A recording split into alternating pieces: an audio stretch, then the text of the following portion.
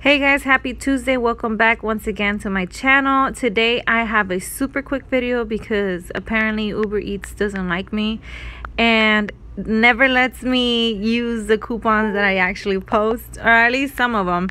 In this case, I wasn't able to use these either, but like always, I always post them just in case you guys can and you guys are able to score for yourself. They have two promo codes right now, and one of them it's EATIN20, which is $20 off your purchase of $25, and the other one is EATIN15, which is $15 off your purchase of $20.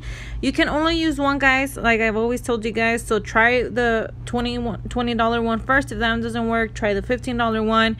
Again, it's only for eligible accounts. Why, I don't know. I hate when Uber Eats does this, but anyways, it is what it is. We win some, we lose some. Let me know if you guys score, guys. Thank you guys so much. I'll see you guys on the next one.